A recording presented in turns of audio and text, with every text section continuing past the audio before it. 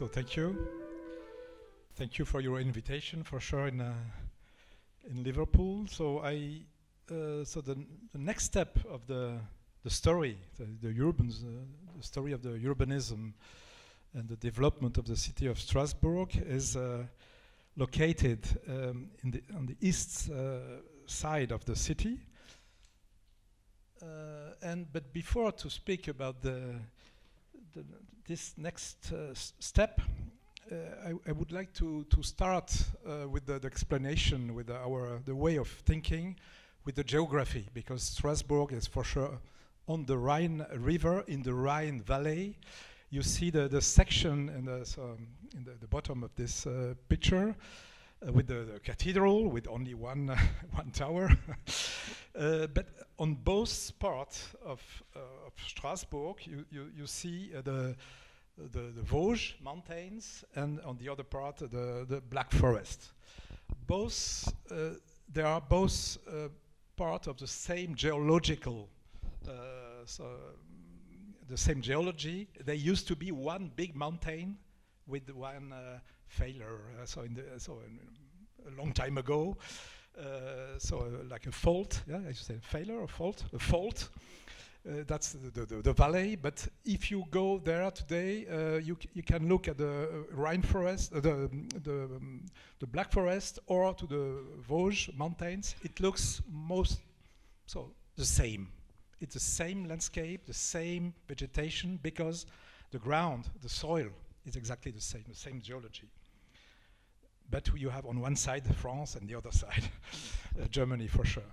So in the history, so the 15th to 16th century, Strasbourg was not directly on the Rhine River, but along the Ill River. So it's quite with a distance in between, and they didn't want to develop the city next to the river, because it was at that time a marsh, as you see, with a lot of meanders, illness, and so it was the disease, and it was quite dangerous as a river.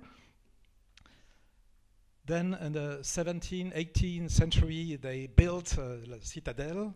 So it's on both parts. It's like a gate. It's a very military construction, but still the same Rhine River as a march.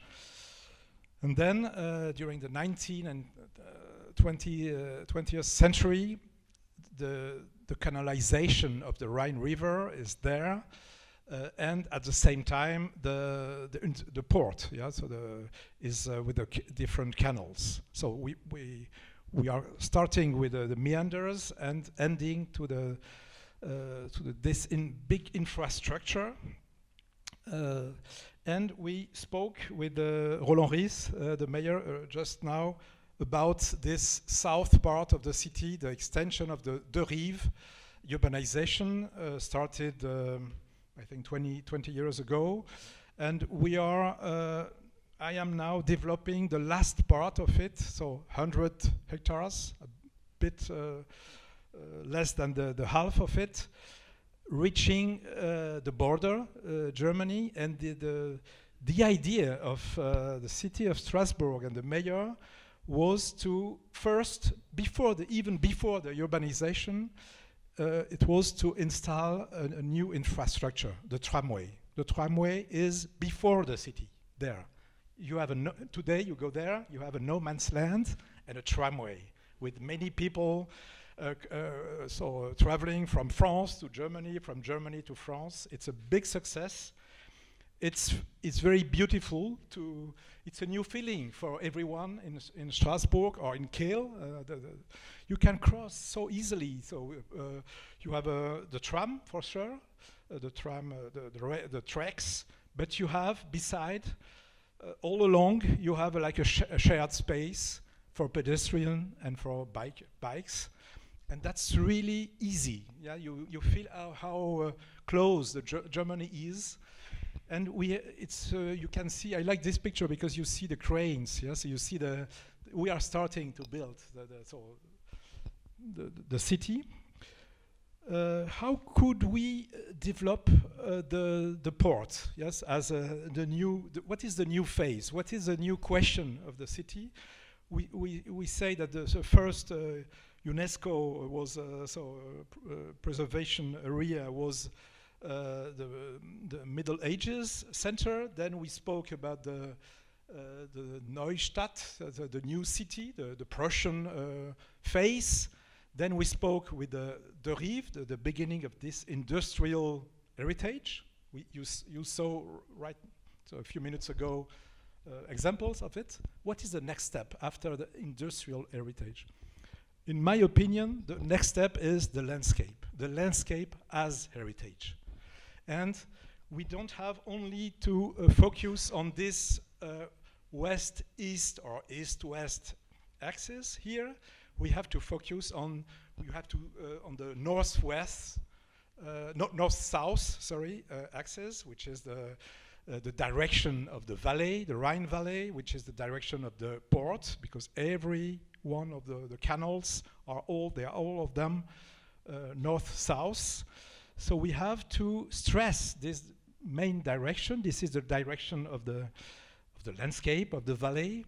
And if we follow this direction in the north, so if we zoom out, that was very important, not only to stay here in this, so the localization of the question, but to zoom out to see that directly in the north of the Rive, we have a forest, a remaining Rhine forest. In the south, the same thing. The big green area is another forest. Both of them are they look like this. So it's really they are really natural. It's a biodiversity reservoir. We can say this like this maybe. And we could, at the same time, we will develop the city. We will reconnect the one forest to the other one through this new district. So that the district will, at the same time, we will increase the number of inhabitants. We will increase the biodiversity of the site. Today it's no man's land, no vegetation in the port. The landscape will be a structure and will be a new connection, so reconnecting with the nature of the site. We are speaking about the biodiversity, but about the fauna along the Rhine River and along the canals. The second element is for sure is the port itself. Industrial heritage means the beautiful buildings, which are quite high, but it's a good scale for this beautiful watershed, water landscape, with a lot of distance between buildings because of the water. And the water itself, it's an heritage for sure. It's an horizontal infrastructure. It's built. So the landscape is built, and so as well as the architecture for sure. That's really interesting to work in such situation. And if we look more closely to the site, if you see the harbor is here in the middle. It's like a big island today, but in the middle you have those two white lines. It was intriguing at the beginning to see this kind of fringe in the middle, so a linear fringe with vegetation.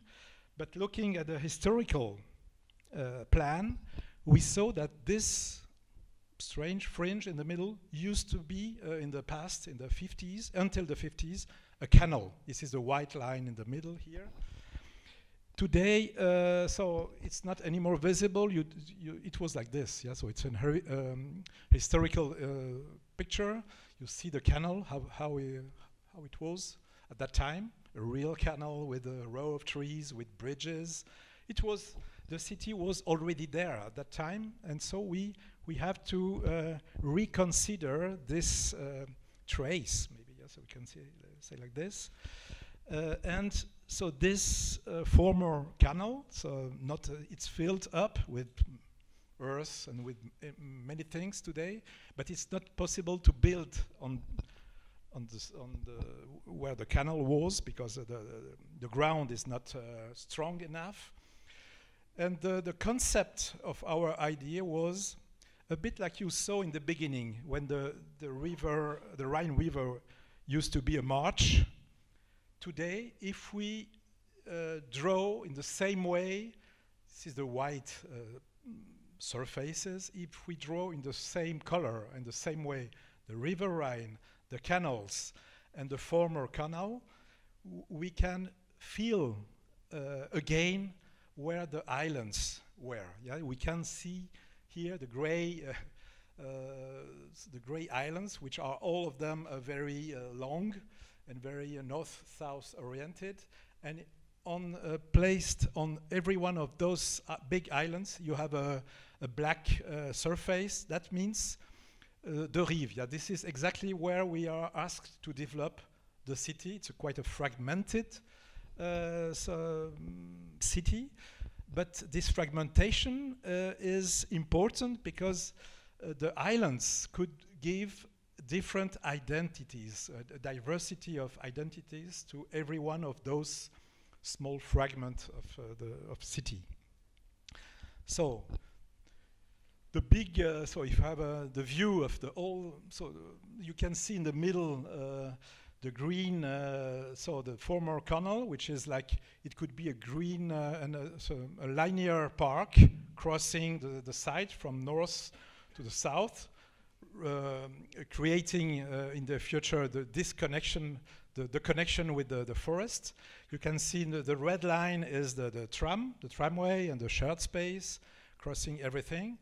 And the first place where we will work, today you cannot see anything of our drawings, so it's not realized today, it's an ongoing process.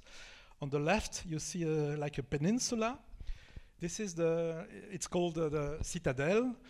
After the canal you see, here, this is the peninsula, Citadel. This is Starlet, the second part of the project.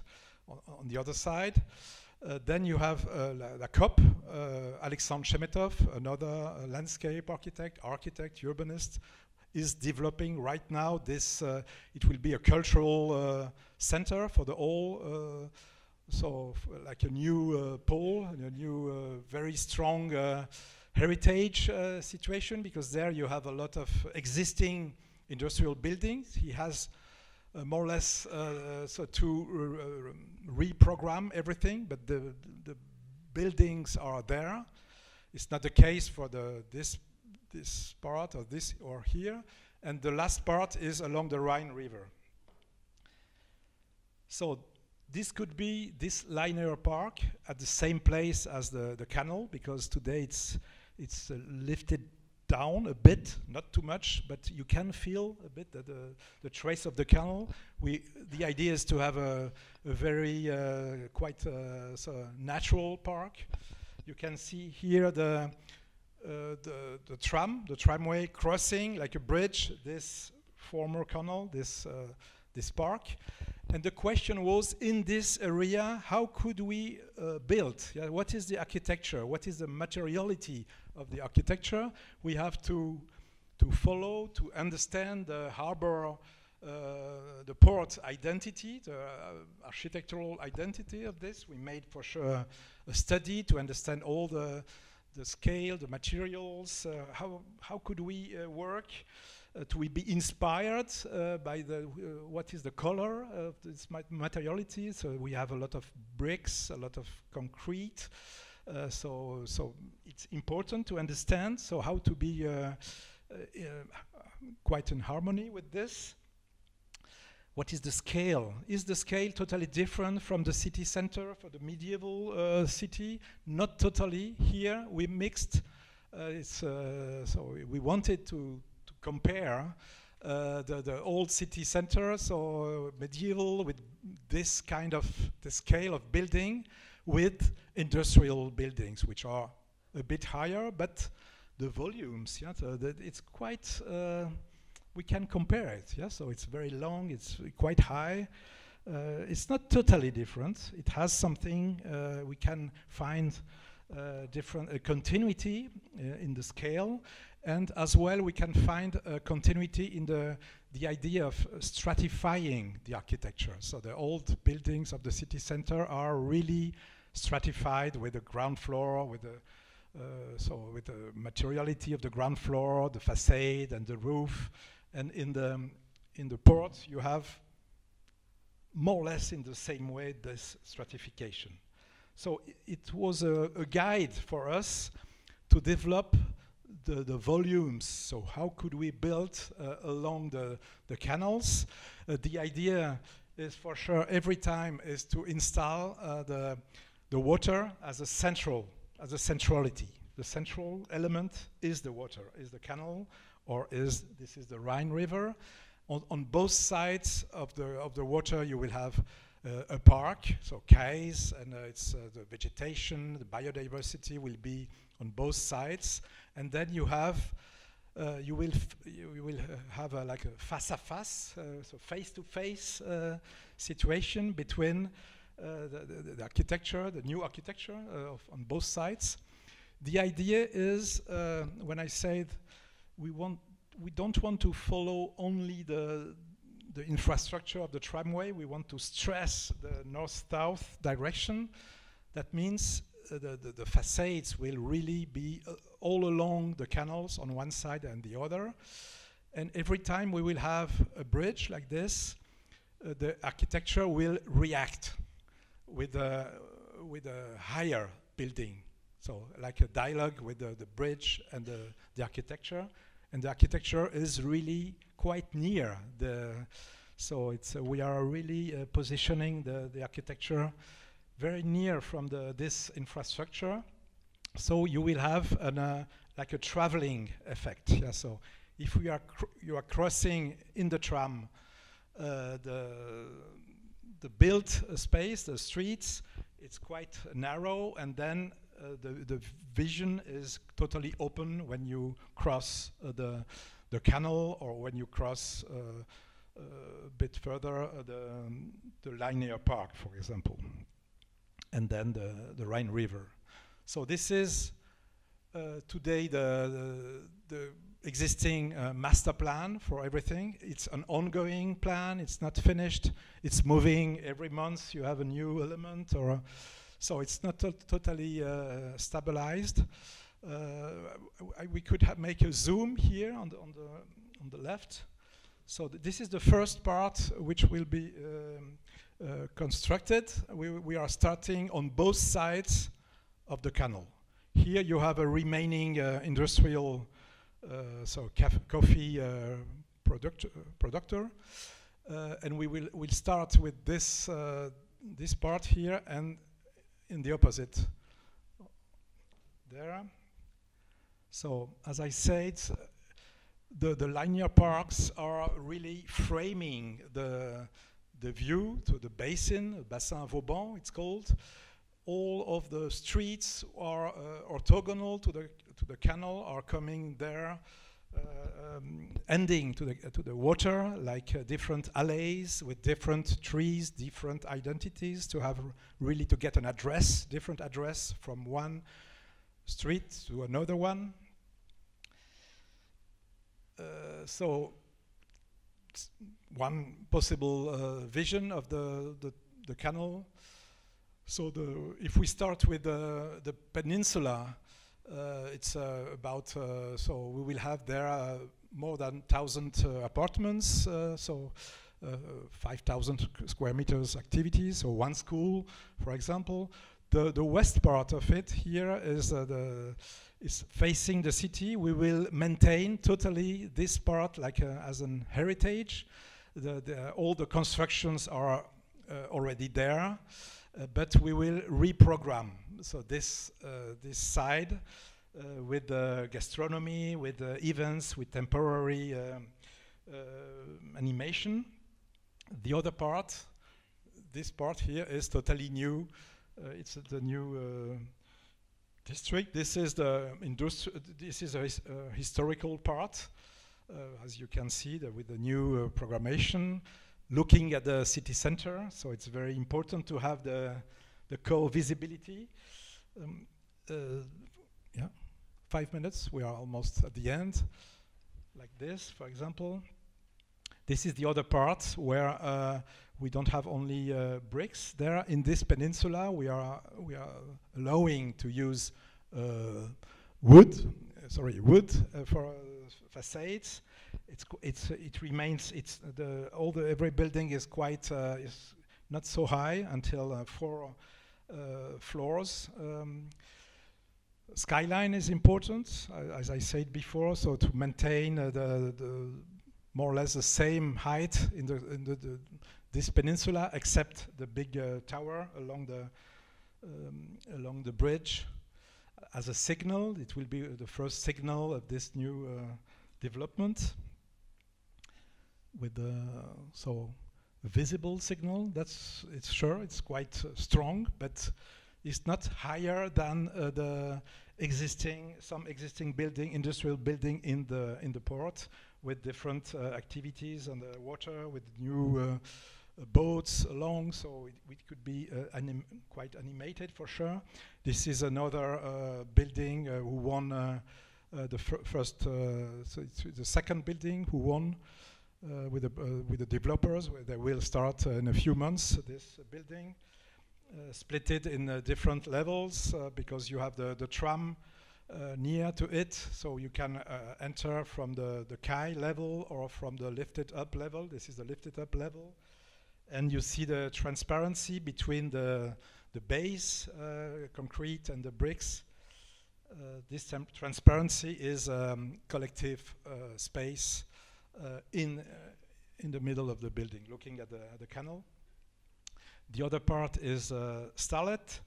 Starlet is more, so it's facing this brick and wood part, which is the peninsula. Starlet is more all 100% made by bricks, a bit higher. This is a stepped, with a stepped building. Like this is the first building who won the competition here on this part. So you can see the different terraces, the different levels, looking at to the canal. So the same thing in the open spaces. The next fragment is the COP area. So from Alexandre Chemetov, I don't have too many pictures of his part, but as I said, so here we have many existing industrial buildings. It's very, the process is a bit further than our process, and we will have many artists, cultural activities will start in a few months there. And at the end, so this is one of the last pictures. We are reaching the Rhine River, so facing really Germany. This is the last step of this development with the new face-to-face between Germany and France.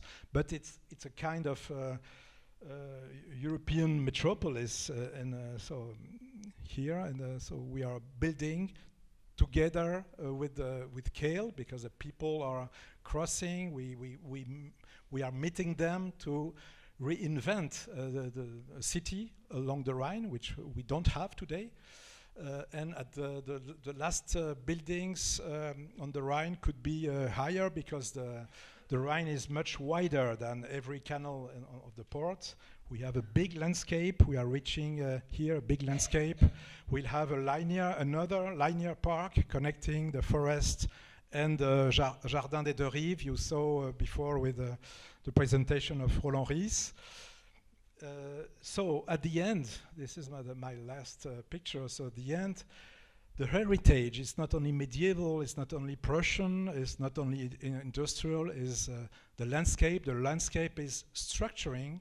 We can see here the different strata. We are viewing Strasbourg and the cathedral from the German embankment, the first one. And we have different strata, and we have one big landscape structuring the whole thing. Thank you very much for your attention.